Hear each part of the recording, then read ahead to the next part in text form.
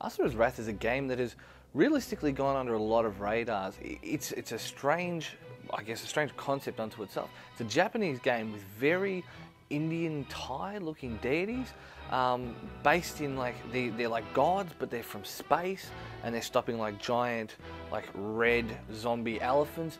The concept is crazy. However, the execution itself is absolutely fantastic, and I believe that this is one of the most underappreciated, underrealized gems of the year so far.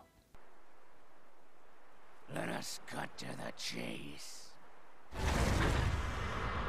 I'll kill you myself!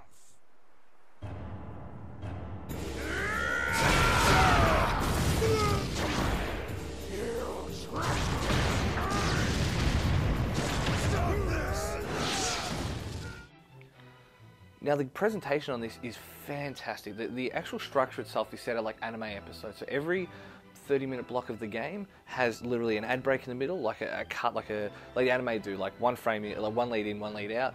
Goes into the rest of the episode. At the end of the episode, it goes to be continued. It starts like a bit of a preview thing at the start of the next one.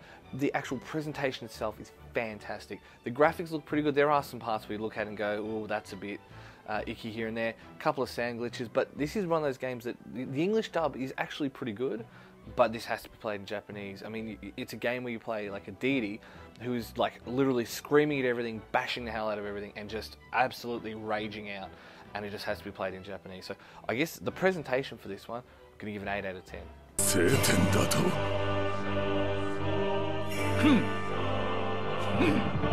戦いしか知らん。かつての不完全な八神将とは違うのだ。聖典こそこの世界の秩序を司りし最も高みに立つもの。The gameplay is a little bit, this is going to be the one that divides a lot of people. The fighting itself, when you're running around fighting, is very simple hack and slash, well not hack and slash, beat 'em up kind of mechanics.